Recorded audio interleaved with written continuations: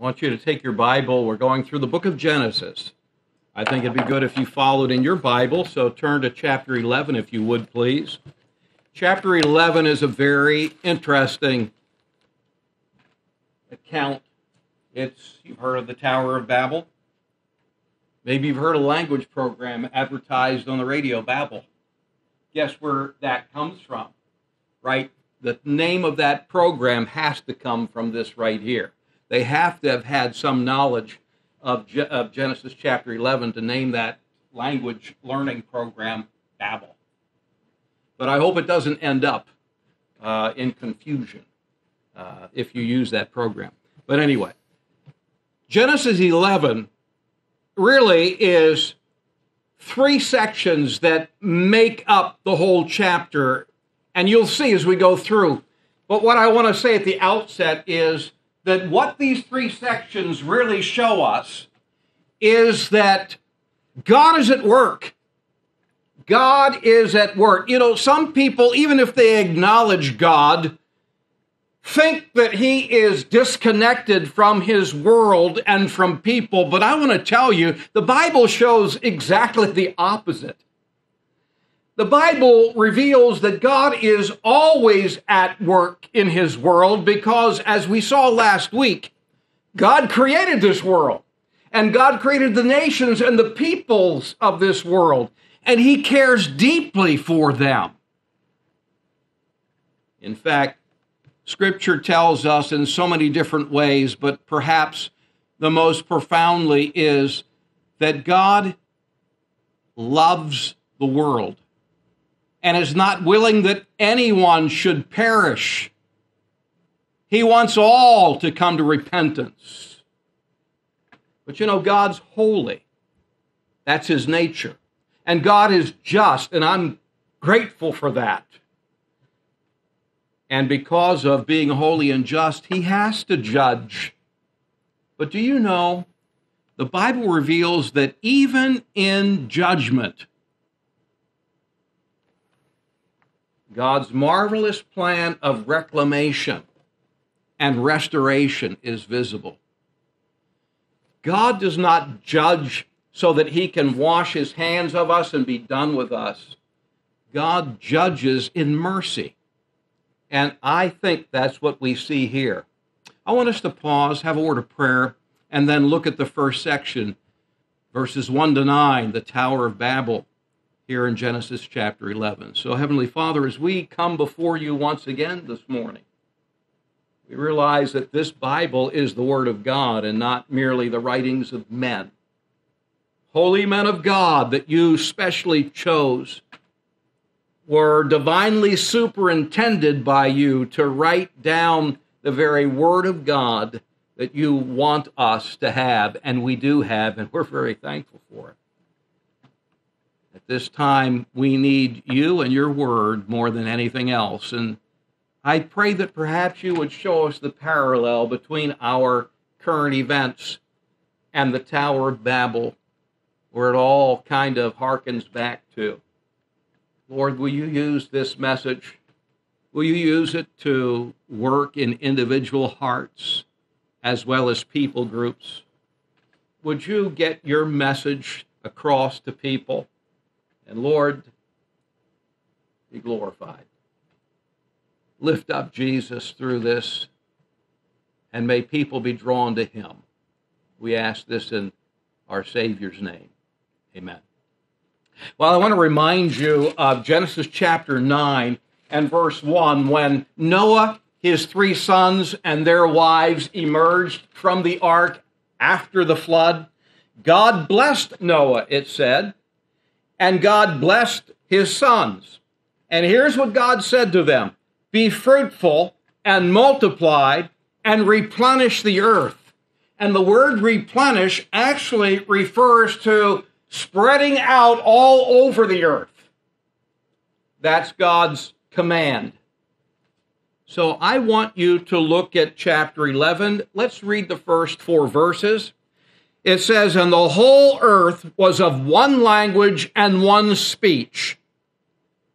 And it came to pass, as they journeyed from the east, that they found a plain in the land of Shinar, and they dwelt there. And they said to one another, Go to, let us make brick and burn them thoroughly. And they had brick for stone, and slime they had for mortar. And they said, Go to, let us build us a city, and a tower whose top may reach unto heaven. And let us make a name. Let us make us a name, lest we be scattered abroad upon the face of the earth. Now, I want you to get that fourth verse in particular, because I want you to see that what happens at the Tower of Babel, those first 9 verses could be summed up in just one word: rebellion. What is happening here is an act of pure rebellion against God, against God's plan. And I want you to think with me how it all comes. How did this happen? Well, it's all part and characteristic of what we are as human beings. And one of the first leading characteristics, especially here as it becomes a collective group of people bunched together, one of the first things that is characteristic and common in the spirit of the world, if I could call it that, that's what we see here. The spirit of the world, this is what the world is all about, is egotism. Here's a people that become conscious of their new ability, and they are preparing themselves to glorify themselves and to fortify themselves by a collective effort, by pooling their resources. And really, what it is, it's an egotistical, really a typical grandioso plan of them in ultimate achievement of mankind. There is a parallel here to modern technological advance, and I'm certainly not against that. But there is a warning that I think ought to go along with every advancement in our culture, and that is that it can lead to a real level of egotism that ends up becoming a rebellion against God. But that's not all here. I see in verse 4, in this collective effort that is going on at what is called the Tower of Babel, a humanism. There is a uniting together to reach a full potential and greatest good, totally independent of God.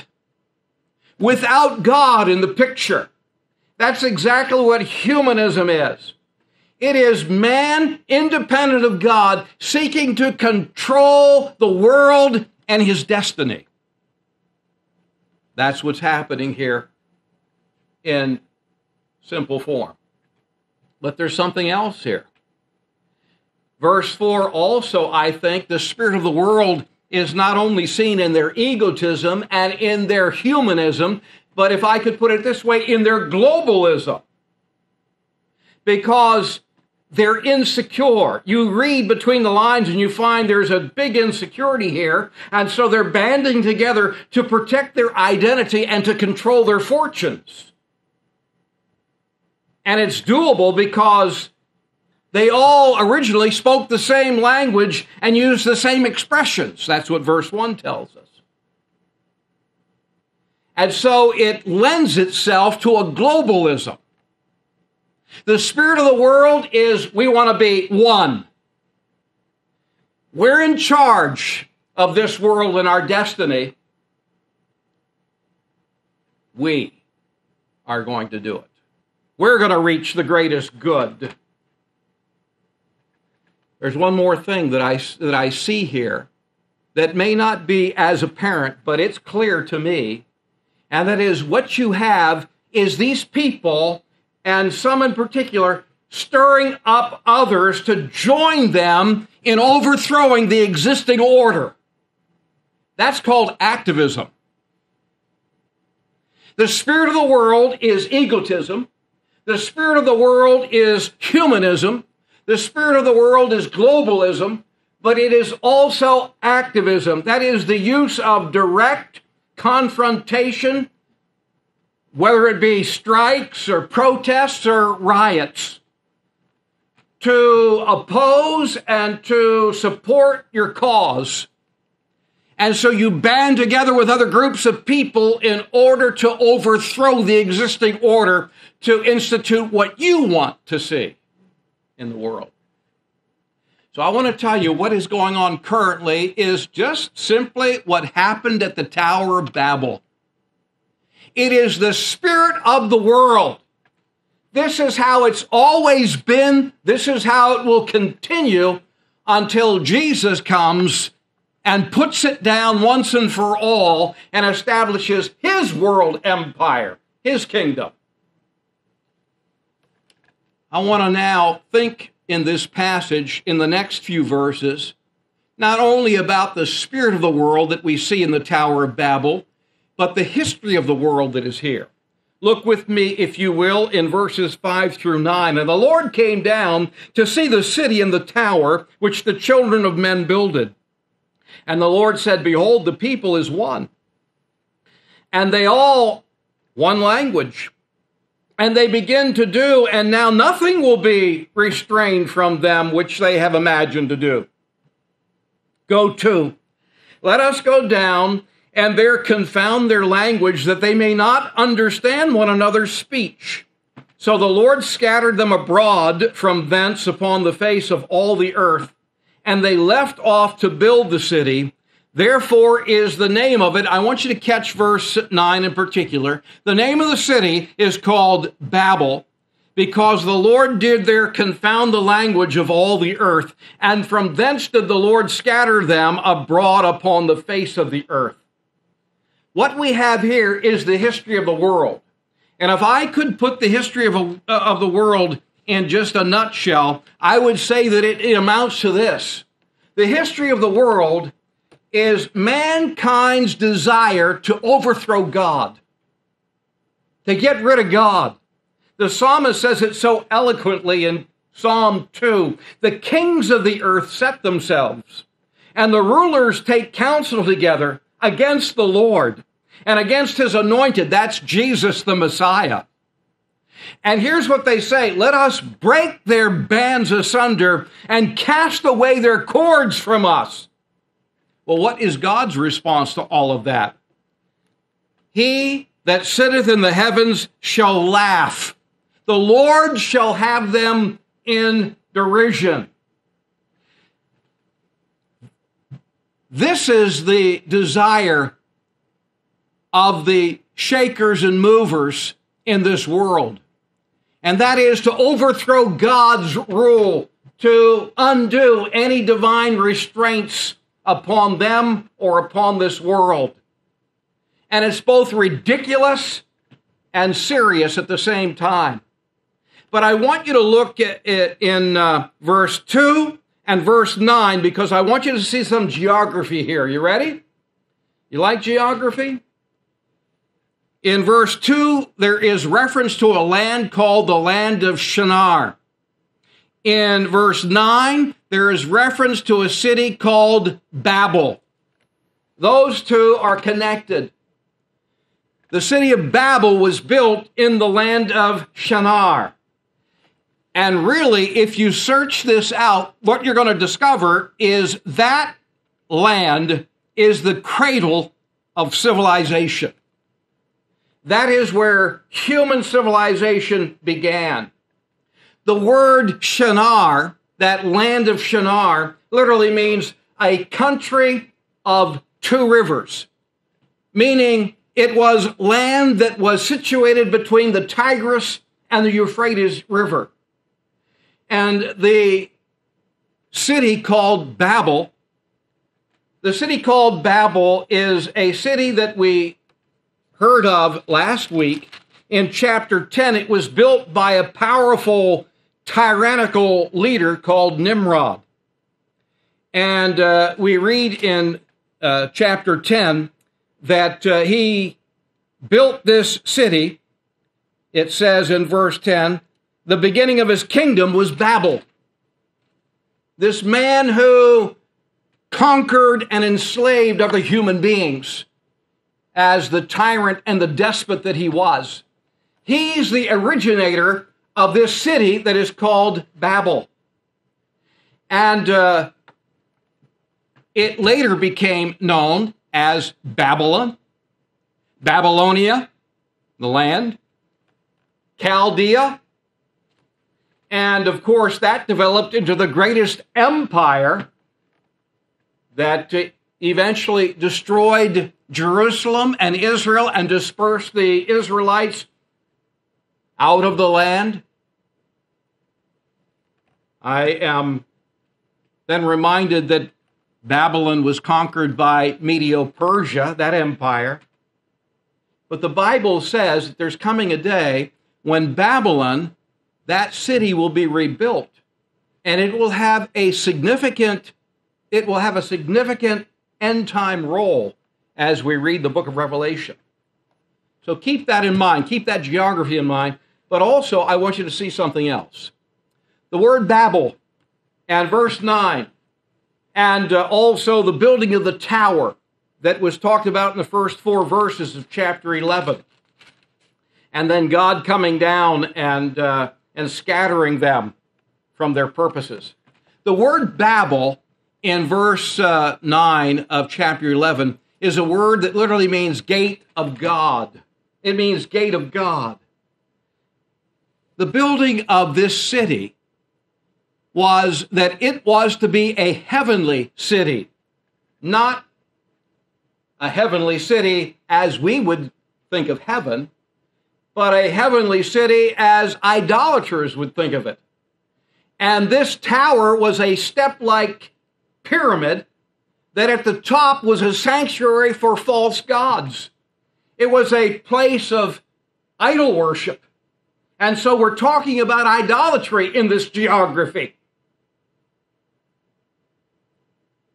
Someone said that man is incurably religious. And I would say there's a reason for that.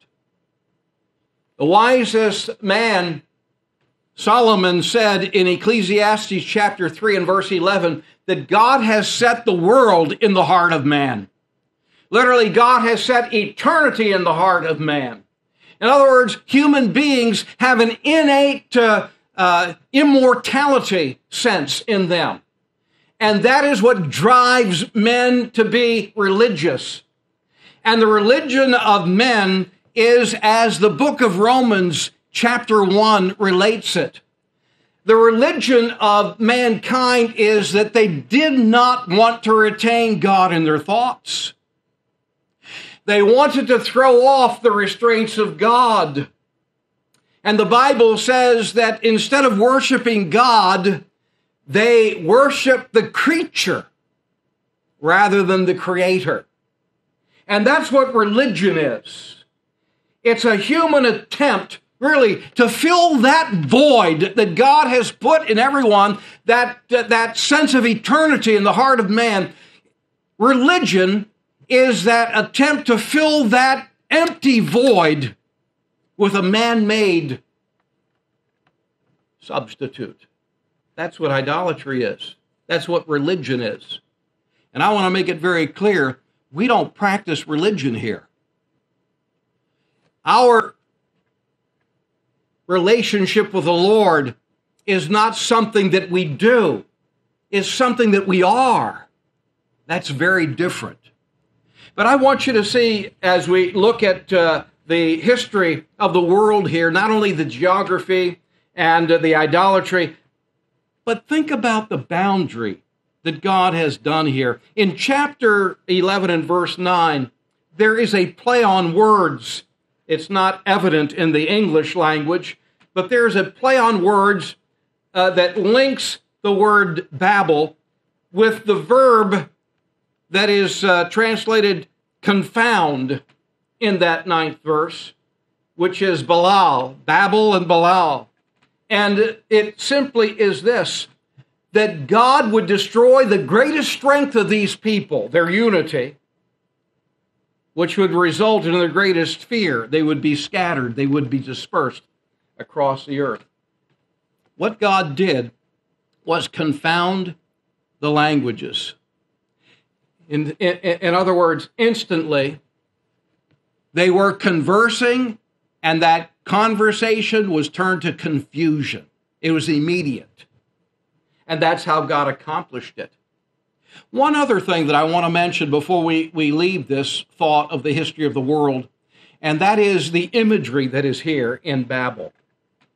Babel, I believe, is the prototype of global one-worldism. Globalism, one-worldism, the predominant force and the epitome of evil power. Anti-kingdom is really at the heart. Babel is at the heart of the history of world empires.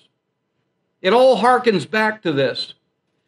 And Babel and this whole imagery, it will, as I said, have a significant role in the end times when the Antichrist will erect a global one-world government, and it will be centered in the city of Babylon, that in Revelation chapter 18, the Bible says God will destroy that city.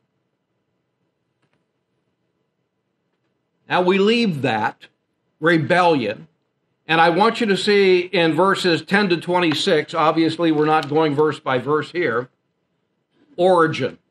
From rebellion, I now see origin, because what you have in verses 10 to 26 is Shem's genealogy, and it is the genealogy of Shem in order to link Abraham to Shem. Really, if you think about it, what you have here in the genealogy of Shem in these verses is Israel's ancestry. That's what really we're talking about. And I want you to see that. In chapter 5, there is a genealogy, and there's a total of the years that the man lived, and then it says, and he died, and that is repeated over and over again. However, in this genealogy, in chapter 11, the emphasis isn't on death, the emphasis is on life and blessing. And it traces Abraham, who, by the way, is a blessed man. It traces Abraham's lineage to Shem, who is blessed of God, or Shem's blessing is God, I should say, as we saw in chapter 9 and verse 26. But what happens here in these verses is very evident that God is moving to give nations an origin. But first of all, he gives a nation its origin. I believe that what's happening here is that God is going to bless a particular nation. It's going to be the fulfillment, remember, of Genesis 3:15, that seed.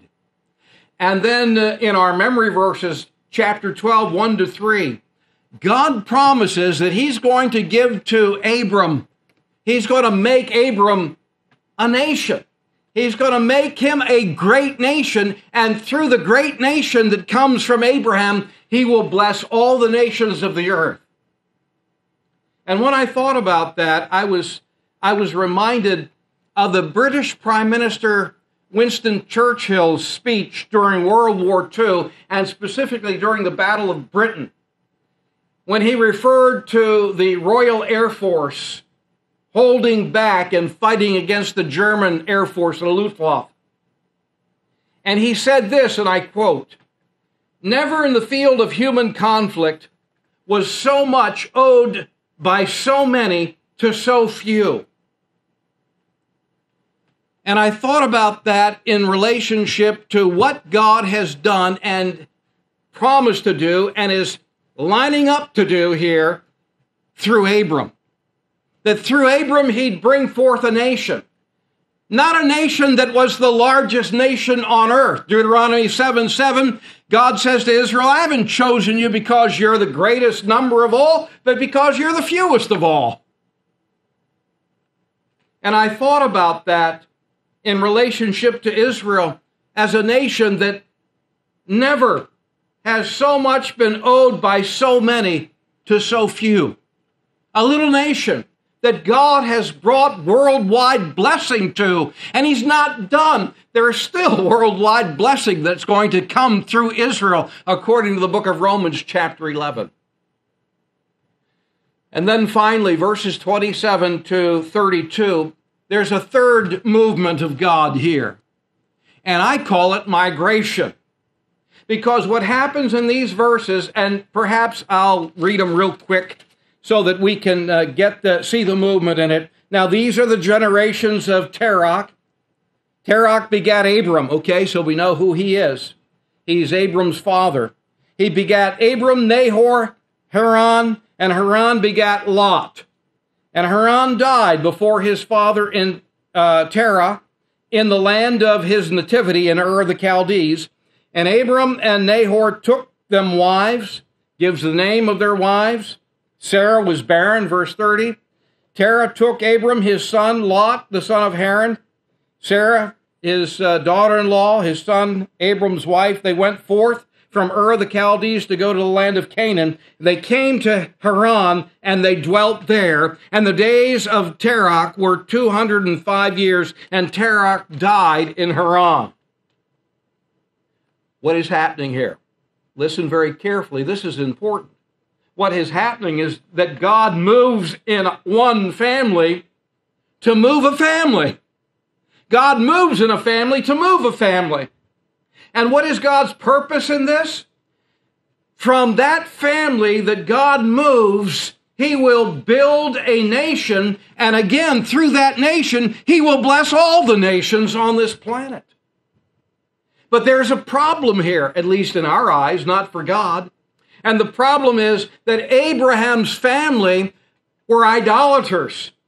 According to Joshua chapter 24 and verse 2, they worshipped idols. Joshua warns the people of Israel before his passing. He says to them, thus saith the Lord God of Israel, your fathers dwelled on the other side of the flood, that's the Euphrates River, in old time, even Terach, the father of Abraham, and the father of Nahor, and they served other gods. They were idolaters. Well, that's a problem in our eyes, because Ur of the Chaldees, as well as Haran, worshiped the moon god. They were idolaters. And another problem is, here is Abram, but we're told in I think it's the 30th verse, that his wife Sarah was barren. She was childless.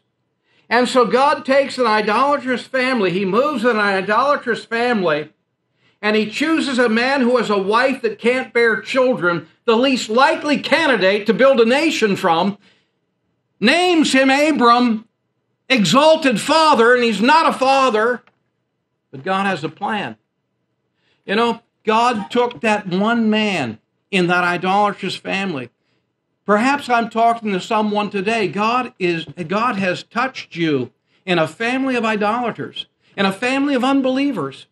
For some reason, God's put his hand upon you, and God is going to turn history in your family and perhaps in the family of other people, because God has moved in your family to move you into a relationship with himself. And look at in this passage that I've just read, there are 8 people that are mentioned, but the focus is only on one person. That God reached down into an idolatrous family and he touched a family member. The God of glory appeared to Abram in Ur of the Chaldees in Mesopotamia, Stephen tells us in Acts 7:2.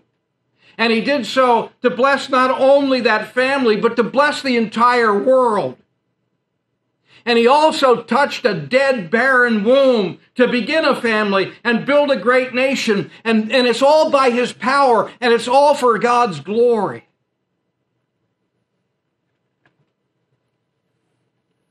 There's great contrast in this chapter, if you think about it, between Babel and Abram. The world depends upon numbers for power.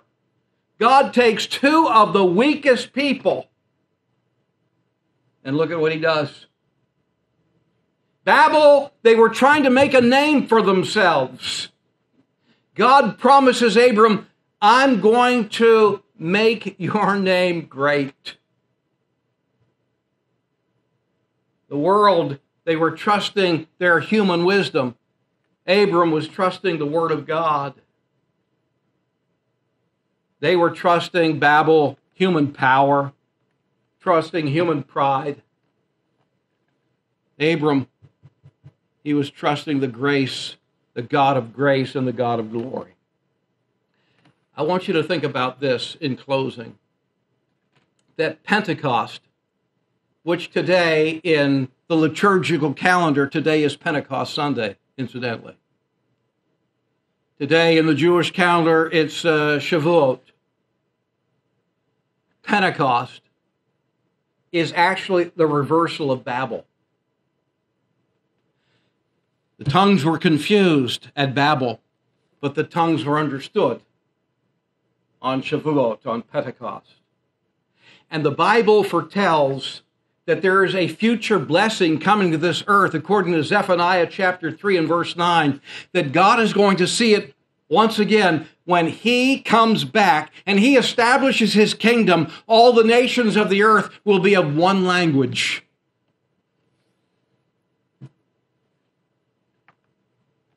I guess the bottom line in this passage is this, that great nations do not get away with defying God. And by the way, neither do individuals. Where do you stand with God today? Nebuchadnezzar found out as emperor of the Babylonian Empire that he couldn't defy God and get away with it. Do you think you can? You know,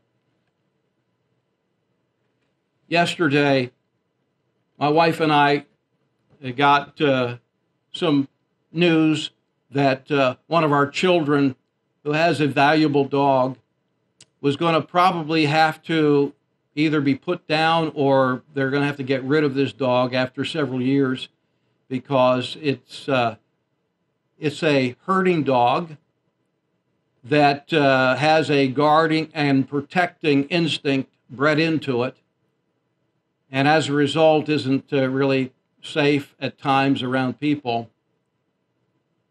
And I was thinking and even praying that dog could be reclaimed somehow, maybe by being put on a farm with animals and do its job that way. But while I was thinking about that, God really spoke to my heart and said to me, you know, you're praying about the reclaiming of a dog, and that's okay. But what I'm interested in is the reclaiming of cities. I'm interested in the reclaiming of nations. And that's where I really want you to spend your time and be burdened about. I'm devastated by the burning cities in our country. I want to see these cities reclaimed, but I want to see them reclaimed for Christ. And that's the only way they ever will be reclaimed. I don't know how we can get Christ to these cities. God put me in this city in 2 months. It'll be 24 years ago. I didn't want to come here, but he put me here. And God wants to reclaim this city. And I don't know how I fit into that. And I don't know how you fit into that. But I'm telling you, God has a burden to reclaim the cities. Urban reclamation. And I want us to pray for that. And I want us to be obedient to do whatever God wants us to do in order to reclaim the cities. Cities not only here, but cities around the world that need to be taken back and reclaimed for God, that Satan has usurped, that Satan has taken over, that Satan has sown evil and discord and hate and anger, just fomented it. We need to reclaim these cities for Christ. That's the message that I want to leave you with from the city of Babel. God, in mercy, scattered them so that they wouldn't reach the deepest level of evil that they would have had they stayed together. God wants to reclaim our cities. And one day, God's people will be citizens of a city that no evil thing will ever enter. It's called the New Jerusalem. And I can't wait. I can't wait to be a part of that city. It's going to be so wonderful. It's beyond human imagination. It really is. That's what we have to look forward to. But until then, let's reclaim the cities in our nation and in our world. Let's pray that God would use us somehow, give us wisdom, give us guidance, show us what we can do as individuals to reclaim the city, that God would break our hearts over this. It's not that we would be angry at what's going on, but that we would be broken over what's going on and cry out to God to use us somehow to reclaim our city. Our Heavenly Father, I pray that you might work in us and through us. Give us your wisdom. Give us your hand of guidance. Lord, how I pray for this city. Lord, we live in a city that is just completely overrun with evil. Evil people in high places and evil people unrestrained, doing what they want to do. Just like at Babel, seeking to get God out, overthrow God's rule. And here we are, and what a mess we're in because of that attitude. Lord, show us, how can we speak to this?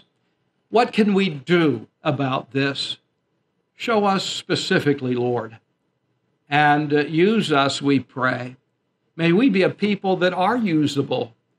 May we be a people that are holy and a people that are not like the world around us, that we don't epitomize the spirit of the world that we just talked about, and that we don't repeat the same mistakes that was perpetrated at Babel. Thank you for the redemption and the reclamation of an Abram. Make us Abrams, Lord. Make us blessings in this city, we pray, and in the place where you have placed us in this nation, in this world. We ask it in Jesus' name. Amen.